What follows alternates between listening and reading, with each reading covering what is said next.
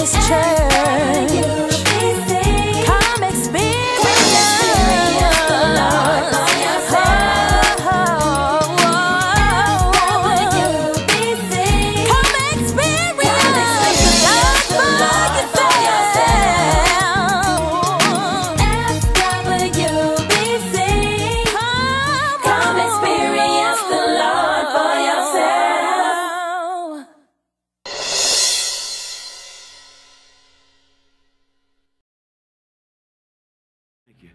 But last night, St. Jude Children's Hospital in Memphis, Tennessee, it's an amazing hospital. It's an amazing hospital. They do such amazing work. They are about affordable health care. They recognize that health care is a privilege and a right. It's a privilege, but it's also a right.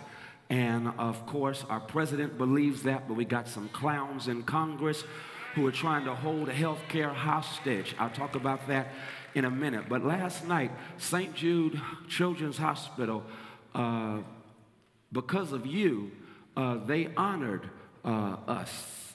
They honored me. And it was an amazing experience.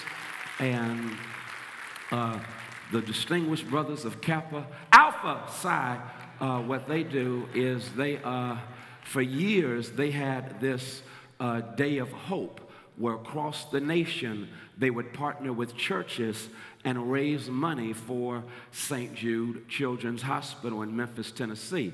And the church that raised the most money out of all of the churches in the country is Friendship West Baptist Church, the number one. I told you it's something bigger, but ain't nobody better. I told you that, all right? And so, and our partnership especially took place. I'm glad to see my cousin. Stand up, Byron.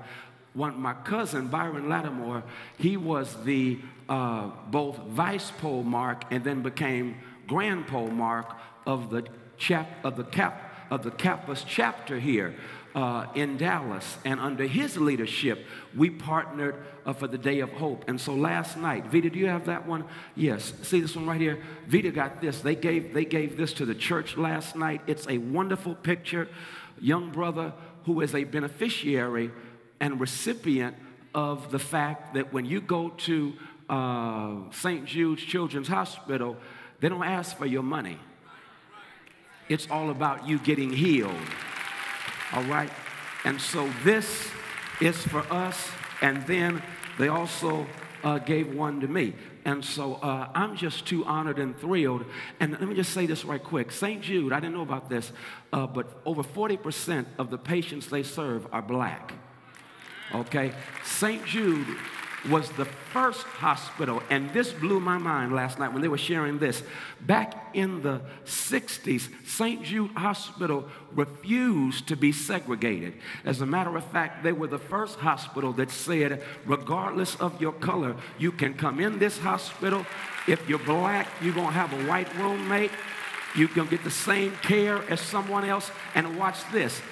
The equality of opportunity in healthcare is manifest there in so many ways, in that, watch this, the rate of health for black kids is the same as of the rate of health for white kids. Why? Because they don't look at skin color to determine whether or not someone is going to receive quality service. And so St. Jude Hospital is just an amazing piece. And so we are going to continue. I was so moved last night. A sister came. She had to fly back to Memphis. I wanted her to come preach today. She basically preached last night. But she just shared. She has 3 kids with brain tumors. Can you imagine that? 3 kids, brain tumors.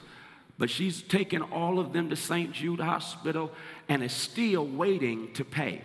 Because St. Jude says, you ain't paying. This is not about can you pay. It's a matter of, do you want to be made whole?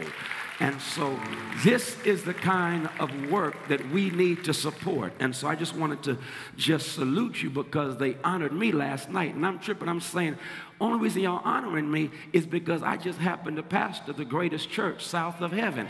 And so since I happen to pastor the greatest church south of heaven, I get this honor. I ain't bragging, I'm testifying, okay? I always say every pastor should get the privilege of pastoring y'all. It's just too bad God let me do it. So I'm going to keep y'all as long as I can. So thank you. Thank you so much. And I wanted to share that with you. Speaking of the Friendship West Baptist Church.